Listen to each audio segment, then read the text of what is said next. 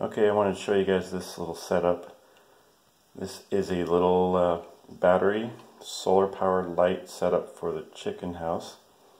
You can use it for camping as well.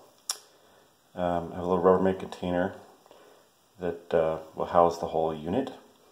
And the only thing I'm not showing here right now is the solar panel. I have a little 10-watt solar panel that will charge this battery.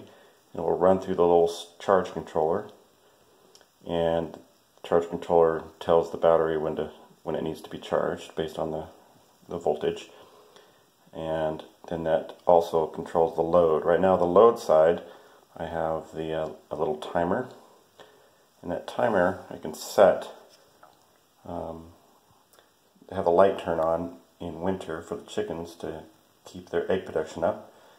Probably give the chickens like 8 hours of sleep, and then it'll pop up in the morning for 4 or 5 hours depending on the time of the winter. So yeah, it's really cool. I haven't done a project like this in a while, but I can also see us using this for camping. The small battery, small salt charge controller and timer, and I might even get a light that's smaller if I took this camping. And the panel is very small, and it has a waterproof lid that goes on top of it, and should run a lot of little stuff. This charge controller also comes with USB ports, a couple of them, so you can charge your phones, etc., etc. Pretty cool.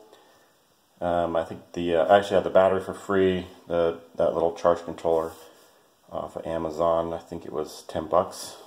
Timer.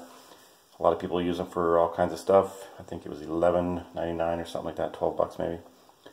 The light I think was like $10 or $11. And that's about it. Pretty simple. Should last all winter. I'll give an update and see how it works. Maybe I'll show you that solar panel. This normal little 10-watt solar panel. All the instructions are online. Little interpretation might be needed if you can figure out wire diagrams and all that. But yeah. Talk to you later.